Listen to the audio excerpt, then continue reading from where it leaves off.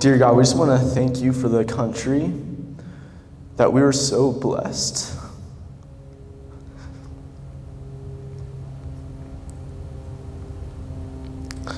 To be born into.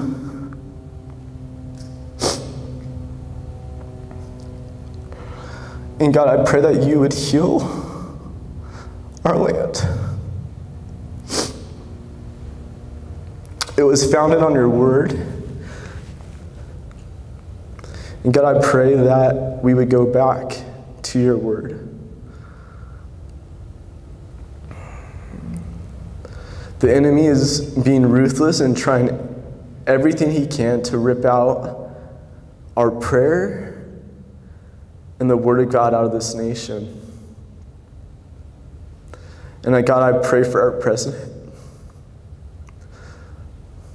I pray you'd save his soul, that you would convict him, and that he would turn to you, God.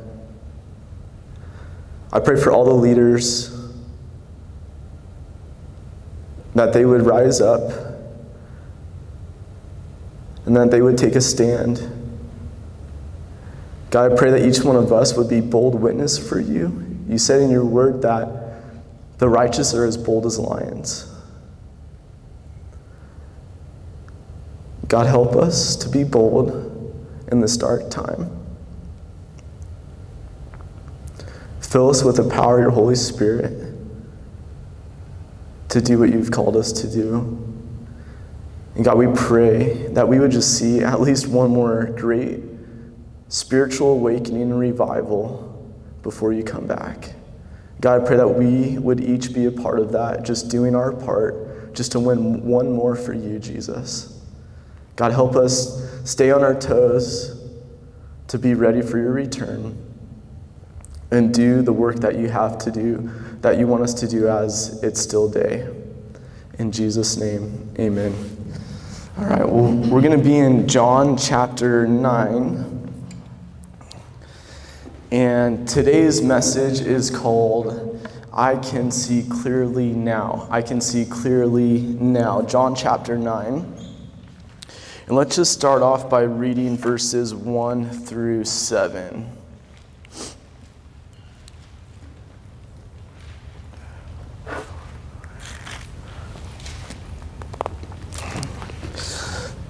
So John chapter 9, verses 1 through 7.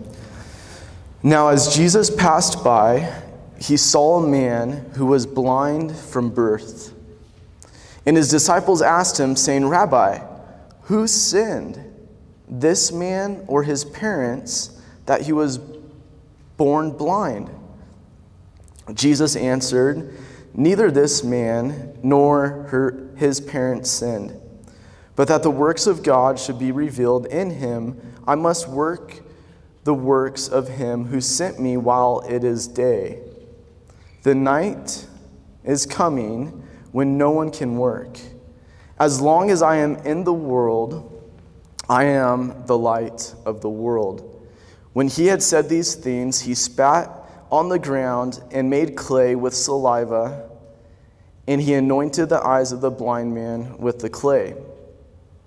And he said to him, go, wash in the pool of Siloam, which translated sent. So he went and washed and came back seeing.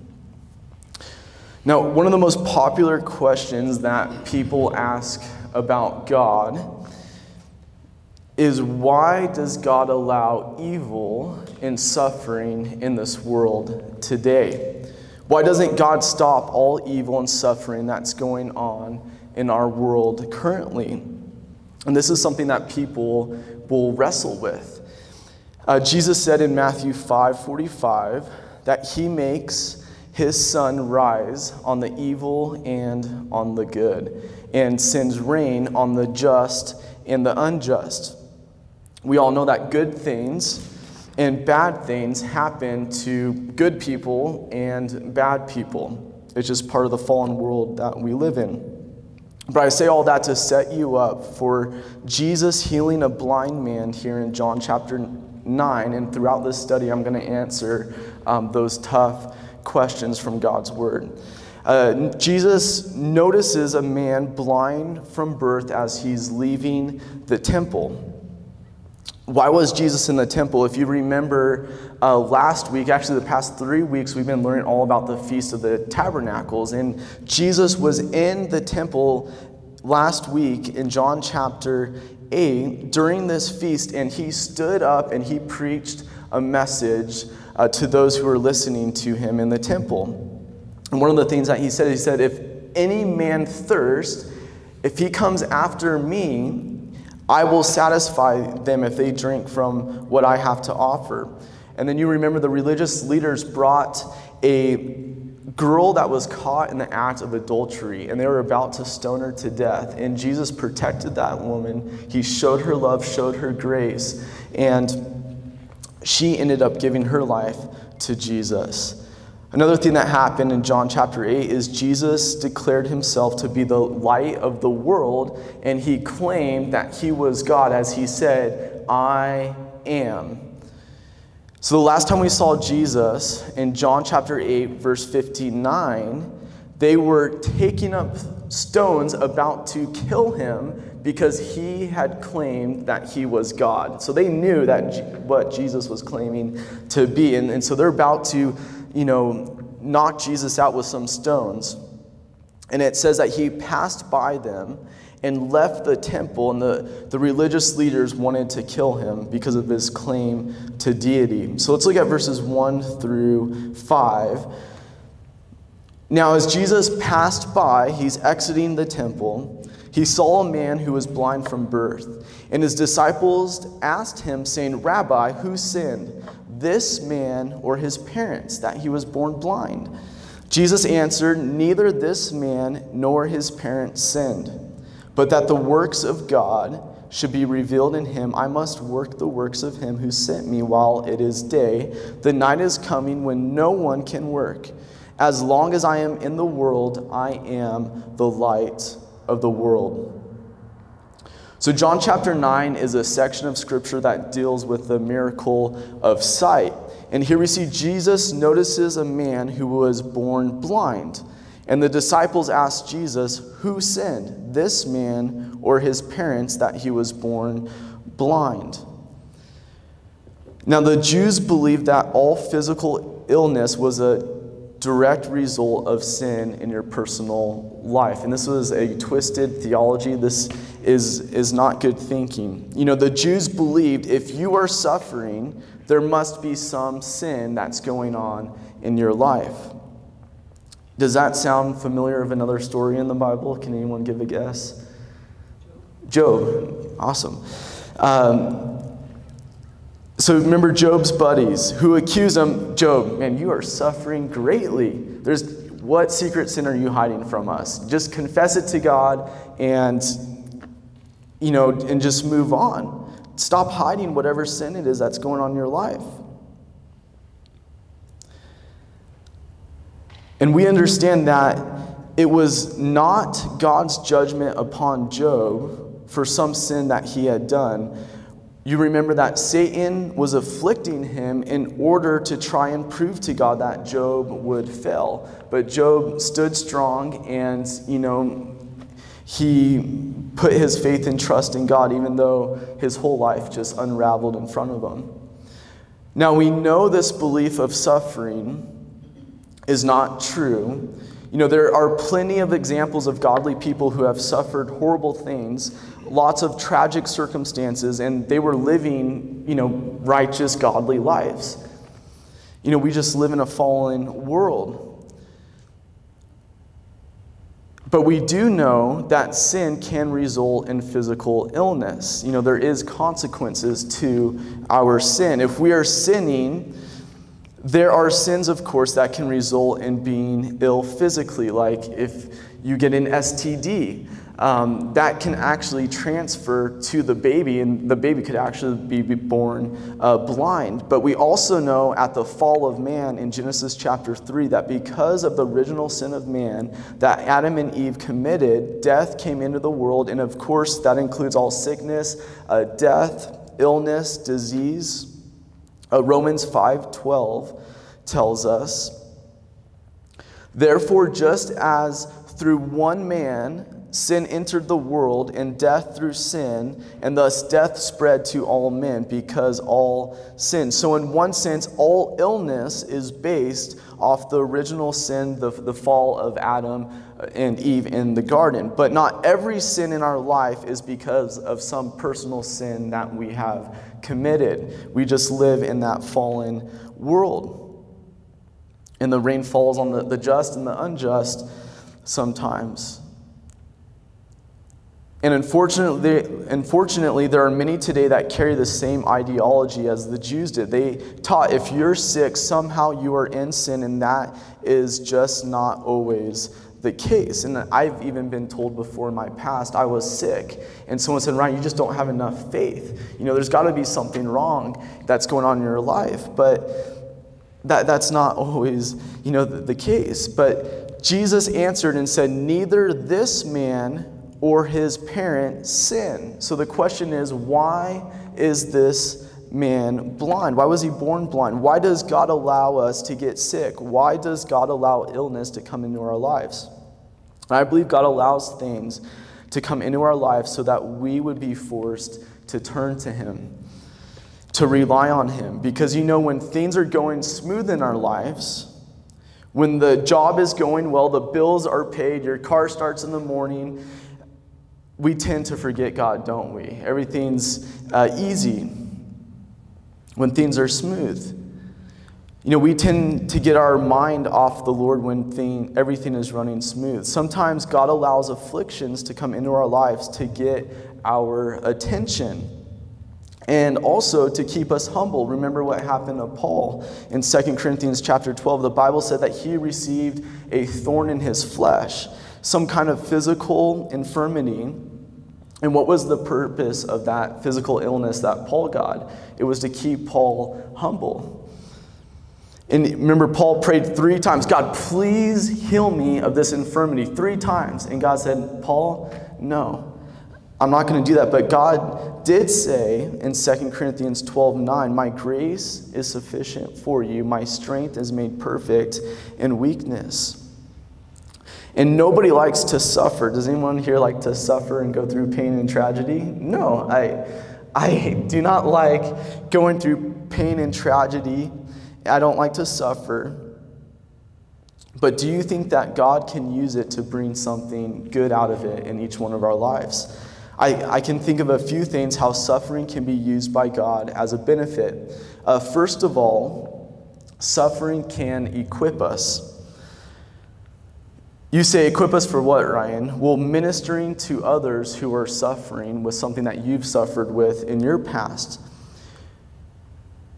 You know how you get that degree or the credential to minister to people who are suffering is by going through what they are suffering. And so you must join that club to be able to speak to people who are suffering. And if you've never suffered in your life or had a problem, what are you going to say to people who are suffering or going through great pain or tragedy?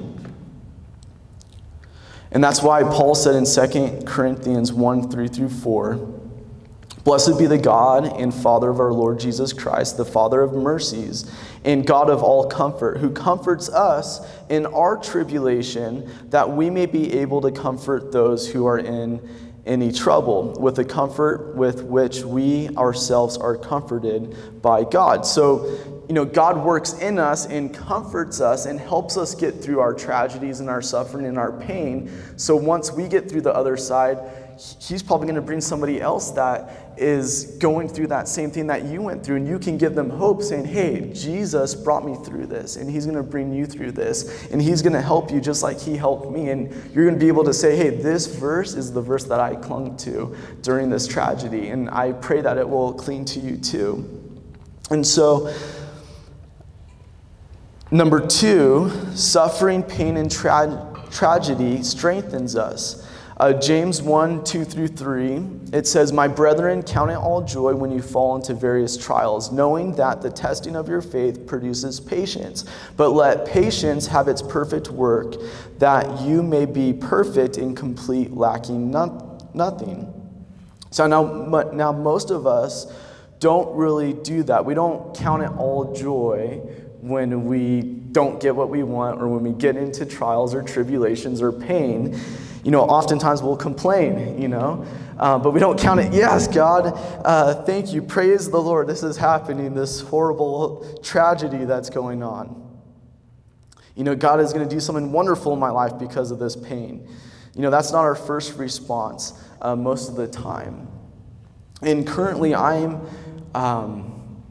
have gone into a trial at my work, and I most likely will lose my job because I don't feel comfortable getting the vaccine. And I have a pretty nice job at Micron, and they're mandating this, and I know that God is going to work this out for good, but I don't feel comfortable getting it. And I know that if I walk away from this job, that God is going to be faithful, that he's going to provide for me and my family. But in the construction world, it's a tough, walk. And, I got a pretty good job at Micron. They give me a laptop and an iPad and all this kind of stuff. But, I'm going to stand for what I believe is right. And it gets scary sometimes. And the more Egypt oppressed the children of Israel, what happened? The stronger that they got. Exodus 1:12 says, the more they afflicted them, the more they multiplied and grew. And what's crazy is Egypt, they were in dread of the children of Israel because of how powerful and bold and courageous they were. Even the more and more they oppressed them, the stronger they got. Romans 5:3-4 says, we also glory in tribulations, knowing that tribulations produces perseverance, and perseverance, character, and character, hope. So when we go through trials or tribulations and sufferings, those things will strengthen us. And number 3 is suffering also corrects us. When my son Harley is not acting like Jesus, I will correct him. And, the first thing that I'll do is I'll confront him and I'll talk to him. I'll say, Harley, hey, what you're doing isn't nice. This isn't what, Jesus would want us to act and behave. And if he still, is being a stinker, I'll put him in a timeout and I'll sit him on my lap and I'll count to 20 and I'll talk to him about it some more. And then if he's still disobeying me, then I'll give him a spanking. And,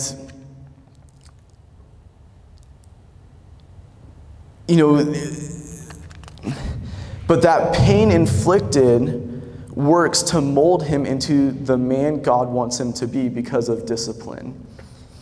David said in Psalm 119:71, it is good for me that I have been afflicted, that I may learn your statutes. I'm going to show you a quote that, it's up on the screen, but this is a powerful quote by C.S. Lewis. He said, pain plants the flag of truth in the fortress of a rebel soul. I thought that was just a pretty sweet quote. But the point is, pain corrects us. And God uses pain to get our attention and to correct our steps and to put us on the right path. Romans 8:28 says, we know that all things work together for good to those who love God, to those who are the called according to his purpose. All right, so look at verse 4. Jesus said, I must work the works of him who sent me while it is day. The night is coming when no one can work. So you've got a day to work, Jesus says.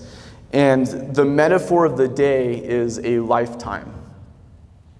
So you don't know how long that's going to be. I don't know how long my life is going to last. I don't know how long your life is going to be. But at some point, the sun is going to set. We're all going to die. And life will be over on this side of eternity, which means all the opportunities we had to do good will be over.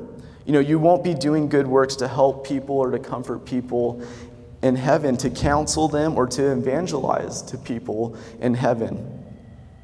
Because the only people in heaven are the people who have accepted Jesus Christ as their Lord and Savior. And they're in a perfect environment, completely renewed, restored, and life is good. And so we're not going to be, passing out tracts in heaven or, trying to win people to Christ, because everyone in heaven will be already won to Christ.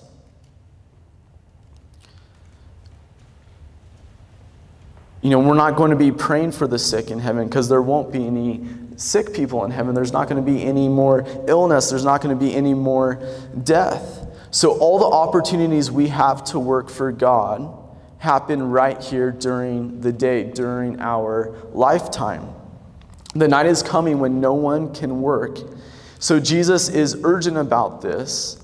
And it's pretty amazing how, when you look at Bible prophecy and what's happening in the world today, the stage is set for Jesus Christ to come back at any day. Like, he can come back any moment. When that last person gives their life to Jesus Christ as their Lord and Savior, he's going to rapture his church.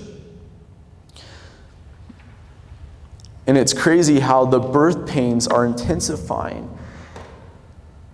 There's so many warning signs, I believe, that God is giving us that his return is very near. And so Jesus, I believe, is getting our attention, and he's telling the church, wake up. Be bold witnesses of me. Preach the gospel, because we don't have much time to lose. And he's preparing us for his return. Let's look at verses 6 through 7. When Jesus had said these things, he spat on the ground and made clay with the saliva, and he anointed the eyes of the blind man with the clay. And he said to him, go wash in the pool of Siloam, which is translated sent. So he went and washed and came back seeing. And this story, I believe, echoes the story in Genesis when God formed man. What did God form man out of? The dust. And we're just dust and water. And so here Jesus spits on the ground. Jesus is the creator, and now the creator is recreating sight for this man. And so he spat, and then he put the mud from his saliva on this man's eyes. And I have never seen those, who do healing ministries ever try this, but I don't think their healing ministries would last that long if, they had a crowd and they started spitting in the ground and putting mud in people's eyes. But it would take a lot of saliva to be able to make mud to smear on, 2 eyes. And so I'm sure the disciples are looking at Jesus like, Jesus, what are you doing? Like, you're crazy, And this is a very interesting procedure Jesus uses to heal this man. And this is an incredible miracle, to be sure. But the procedure for his blindness is what intrigued me. Because Jesus spit on the ground, made a little mud, rubbed it on this guy's eyes, and told him to go and wash, and this man started to be able to see clearly. Now, the reason I think it's interesting is because in Matthew chapter 9, Jesus healed 2 other blind men. But how did he do it? He just touched their eyes, and they were healed. In Mark chapter 8, he also healed a blind man. And how did Jesus do this one? He actually spit into the guy's eyes, but he didn't see it coming because he was blind, so it probably didn't bother him as much. But and he was healed, just like a viper just spitting. And but here he makes clay out of the ground, spits on the ground and rubs it on, totally different. So the point is, the procedures for these healings are very different. You might ask, well, why, Ryan? Why is Jesus spitting in someone's eyes, spitting in the mud, and then just touching them? Why are there all these different procedures here? Why wouldn't God do it one way every time for everyone? I think God likes to mix things up because he knows us very well. He knows that we would try to package this and sell it, and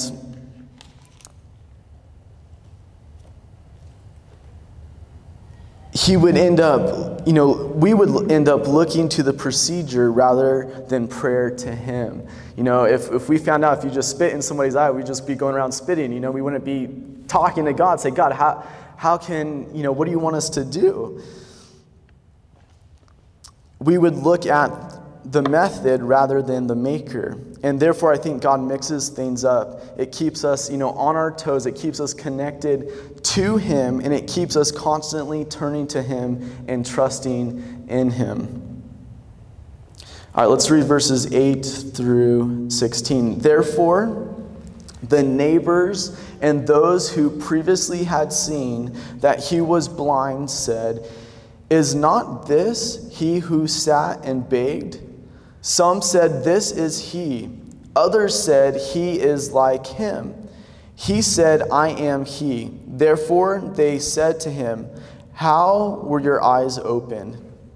He answered and said, "A man called Jesus made clay and anointed my eyes and said to me, 'Go to the pool of Siloam and wash.' So I went and washed and received sight."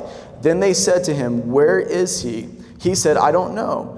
They brought him, who formerly was blind, to the Pharisees. Now it was a Sabbath when Jesus made the clay and opened his eyes. Then the Pharisees also asked him again how he had received his sight. He said to them, "He put clay on my eyes, and I washed, and I see." Therefore some of the Pharisees said, "This man is not from God, because he does not keep the Sabbath." Others said, "How can a man who is a sinner do such signs?" And there was a division among them.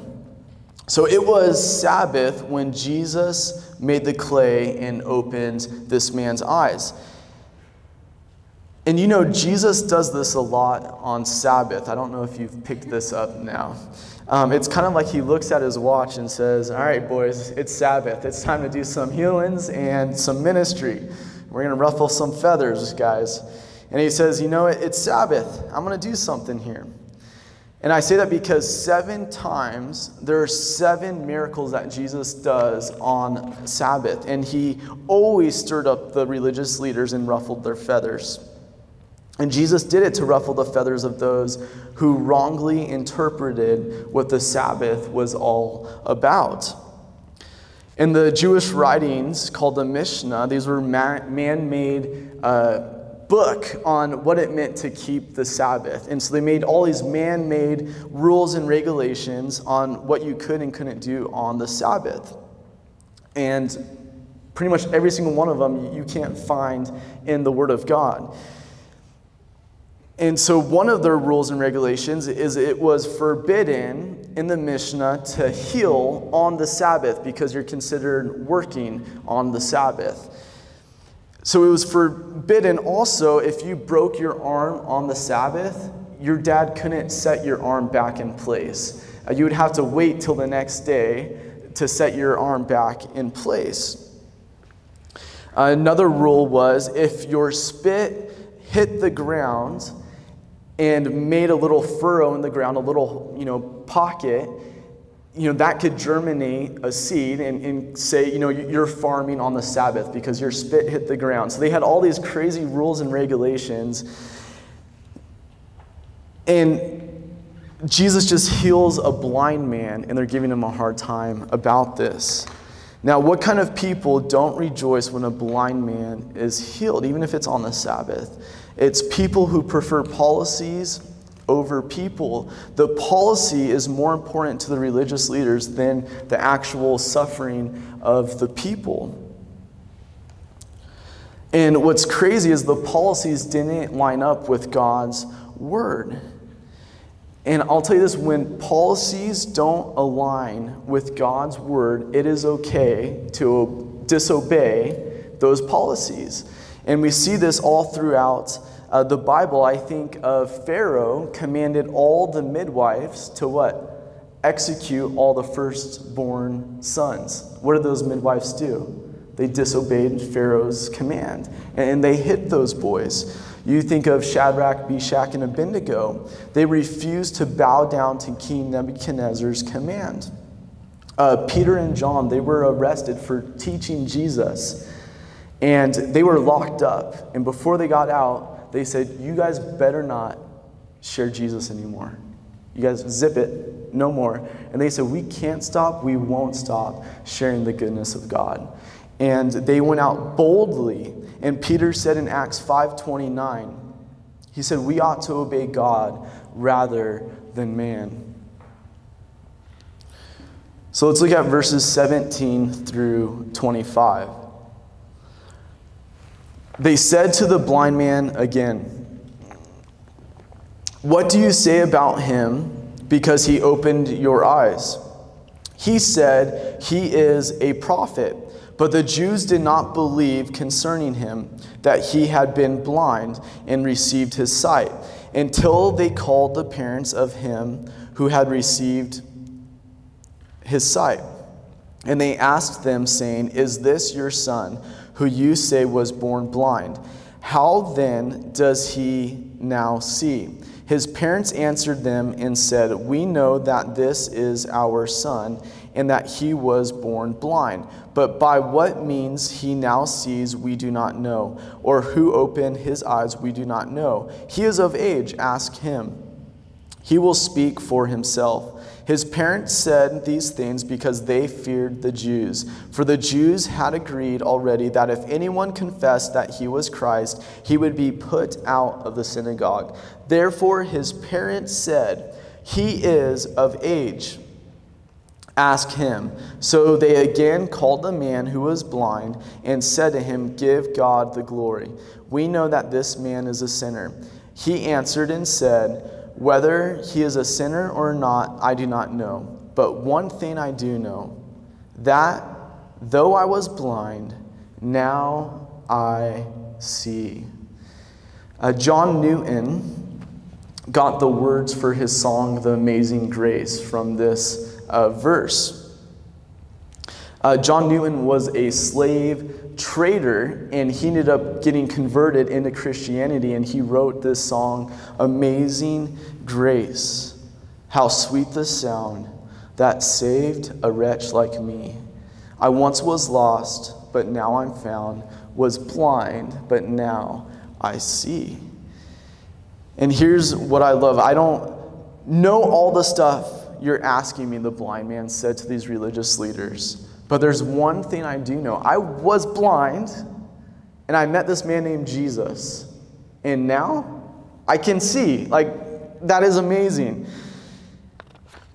And you can't take anyone's personal testimony of what God's done in their life, because it's their living proof of what God can do to a person. And that's why our testimonies are so powerful, and that's why we need to be sharing, who we were before Jesus, but most importantly, how we met Jesus and how Jesus transformed us after meeting him. It's important for us to tell people how you came to Christ. This is my story. This is what God did for me. This is who I was before I came to Jesus. And this is who I am now. People can't argue with your God story because it happened to you. And you are living proof. And, they polled this man's parents to verify. And they said, yeah, our son was born blind. He can see now. And when people look at your life, a lot of people say, I know who Ryan Scheibel was. I had a nickname, Crazy Scheibel. And people are blown away by what God has done. And it's by his grace and his love and his forgiveness. And so let's look at verses 26 through 34. Then they said to him, what did he do to you? How did he open your eyes? He answered them, I told you already, and you did not listen. Why do you want to hear it again? Do you also want to become his disciples? So he's evangelizing already. Then they reviled him and said, you are his disciple, but we are Moses' disciples. We know that God spoke to Moses. As for this fellow, we don't know where he is from." The man answered and said to them, "Why? This is a marvelous thing, that you do not know where he is from, yet he has opened my eyes. Now we know that God does not hear sinners, but if anyone is a worshiper of God and does his will, he hears him. Since the world began, it has been unheard of that anyone opened the eyes of one who was born blind. If this man were not from God, he could do nothing." They answered and said to him, "You were completely born in sins, and you are teaching us?" And they cast him out. Now, this is like one of the clearest and most logical, compelling arguments that I've ever heard. He says, for a brand new convert, he says, there is no record of anybody historically who has ever been born blind and healed. And it's true, in the Old Testament, there is not a single record of all the miracles in the Old Testament. There is not one recorded instance of a blind person from birth who was able to see again later on. And so this blind man was spot on. He says, "But now I see." What are you going to do with that? Like, this guy has to be God. He has to be from heaven, because who else can do that? Only God alone can do a miracle like that. And when you lose an argument, a person will often result to a personal attack, right? And so after this blind man points to Jesus as God, and that he was the one that healed, and that he's from heaven, the religious leaders start a personal attack on this blind man.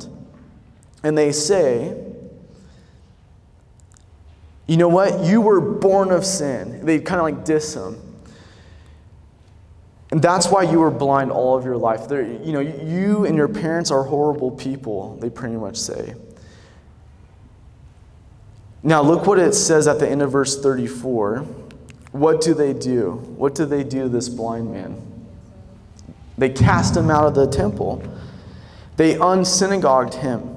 And now he's cast out. He's kicked out of the fellowship of Judaism. Let's look at verses 35 through 38. Let's see what Jesus does with that. Jesus heard that they cast him out. And when he had found him, he said to him, "Do you believe in the Son of God?" He answered and said, "Who is he, Lord, that I may believe in him?" And Jesus said to him, "You have both seen him, and it is he who is talking with you right now." Verse 38. Then he said, "Lord, I believe," and he worshiped Jesus. Don't you love that? They disowned this blind man. They rejected him. But who goes and finds him? Jesus. Goes right next to him. Jesus finds him and accepts him. And Jesus said to him, "You have seen the Lord with your new eyes." You are seeing God in flesh with your brand new eyes. "I'm the Messiah, and I'm with you. And I love you." And he said, this blind man, or previously blind man, he said, "Lord, I believe. I believe that you are God, that you are the Messiah, you're my Savior." And he worshiped Jesus. This man acknowledged Jesus as the Messiah, his Lord and Savior. And this man was cast out of the temple, but the Lord of the temple finds him and brings him close. He's rejected by society of men, but accepted by the Son of God. So you've got this beautiful contrast. And when we don't go with, the Bible says, don't be conformed to this world. And when we don't conform to this world, what happens? They're going to kick us out. They're going to persecute us and say names about us and all this kind of stuff. But God sees what's going on, and he loves us. He wants a relationship with us.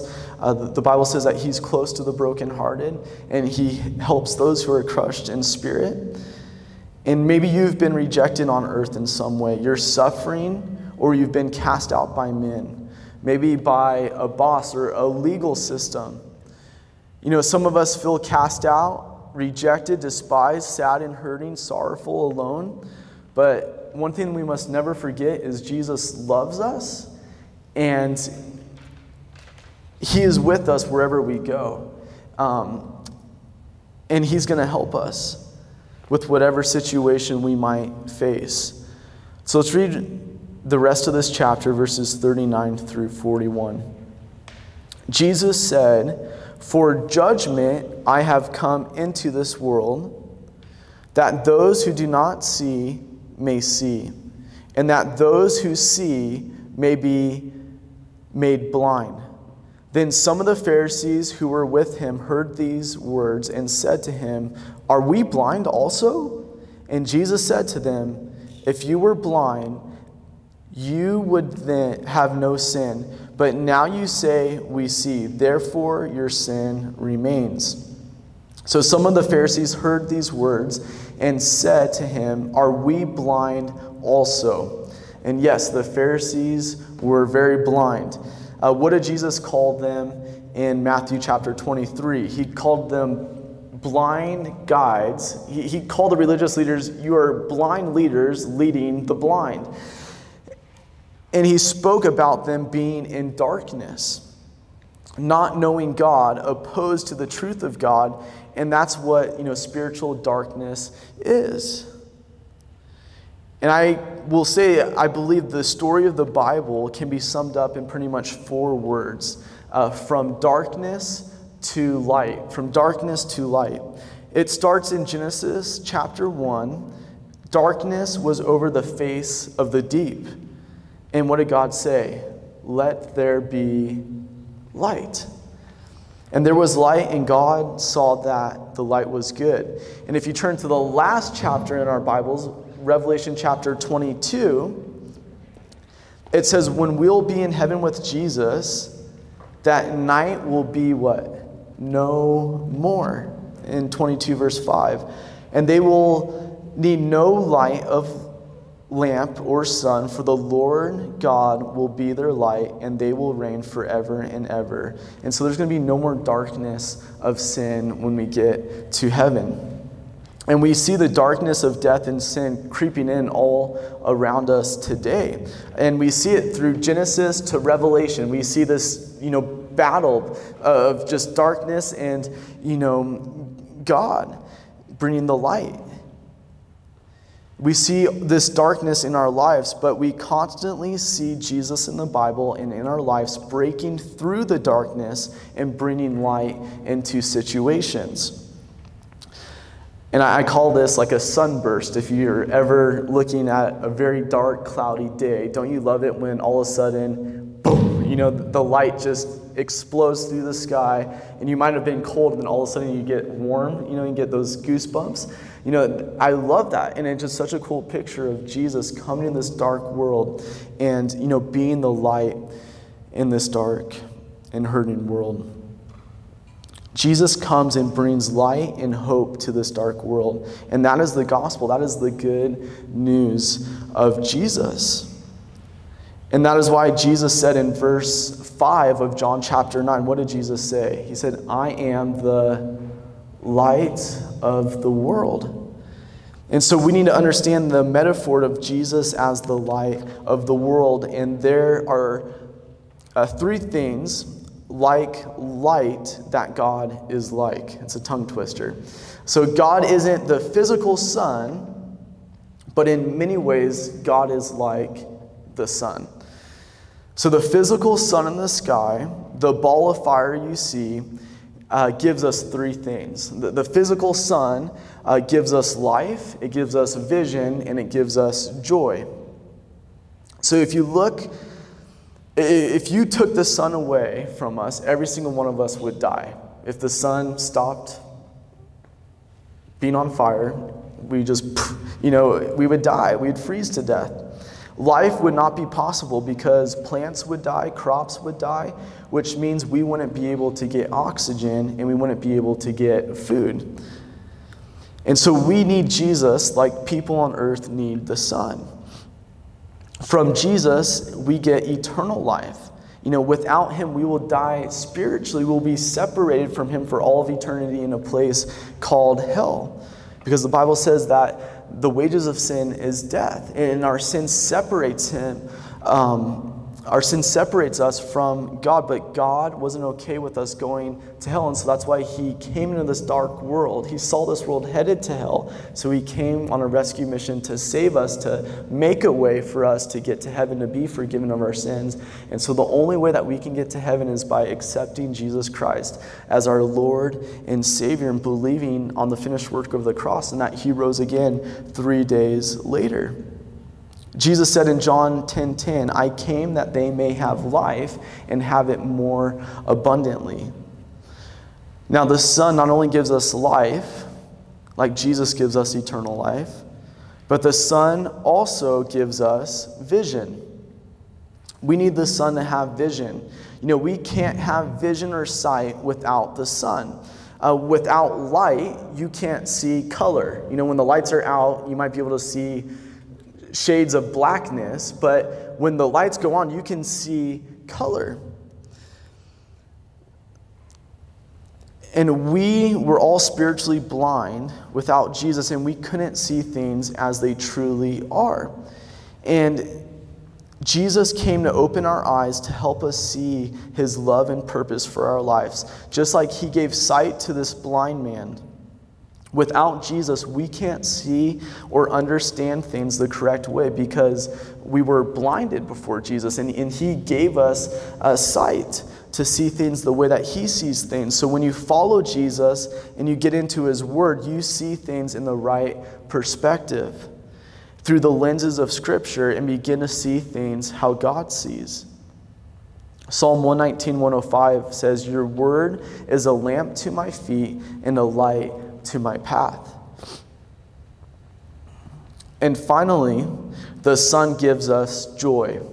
I don't know if you knew this, but people in the north and south of the earth, they have a lack of sun there. During the winter, they have complete days of darkness.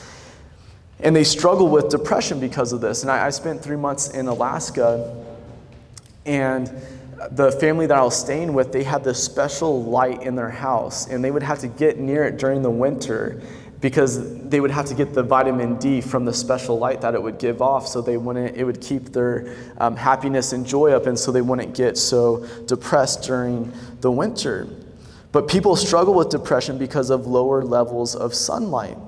And we get vitamin D from the sunlight, which makes us happy. So not only does the sun make us happy, but Jesus gives us true happiness and joy.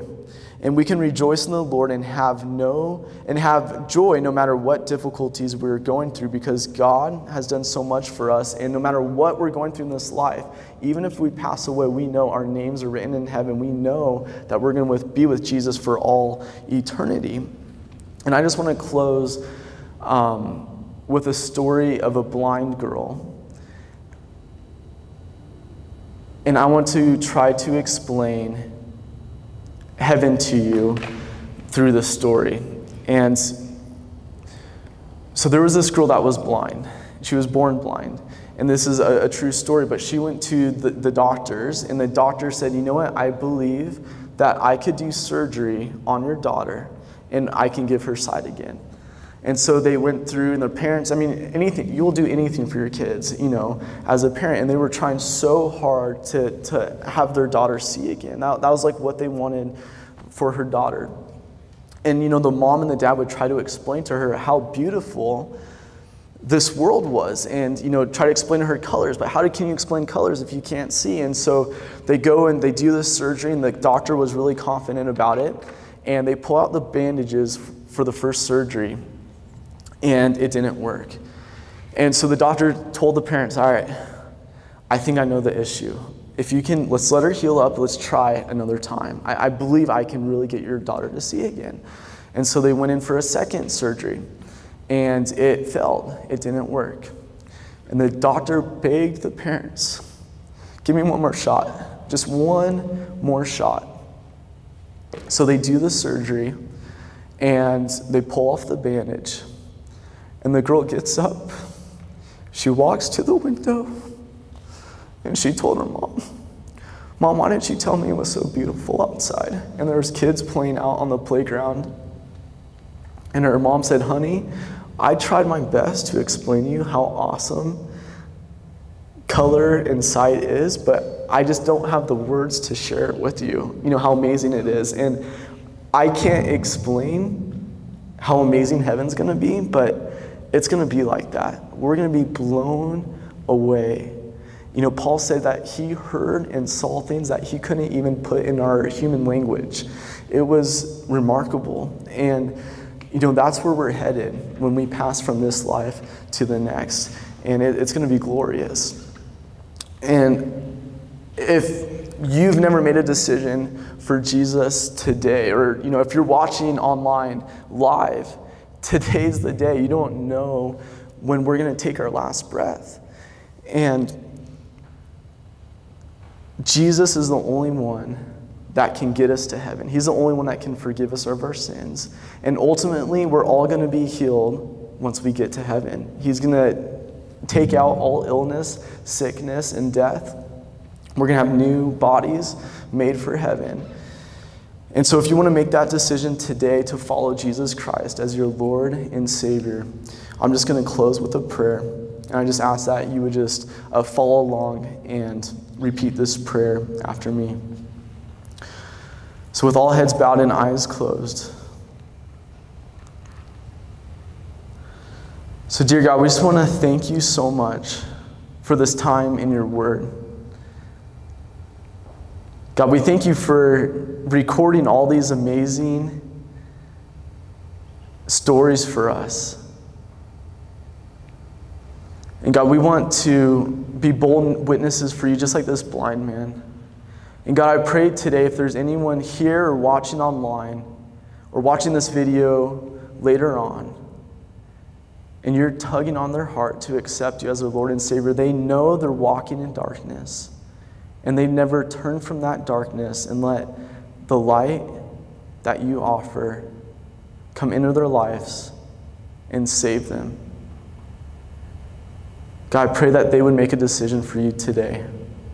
And so if you want to give your life to Jesus for the first time, or if you want to rededicate your life to the Lord and say, today I want to follow Jesus, just to repeat this prayer after me. So dear God, I'm a sinner. I've been living in darkness. I see how you're the light of the world. You've come to save me. Thank you for dying on the cross for my sins and rising again 3 days later. Today I'm going to make a decision to follow you as my Lord and Savior. God, fill me with the power of your Holy Spirit. Help me to walk this new life with you. In Jesus' name, amen.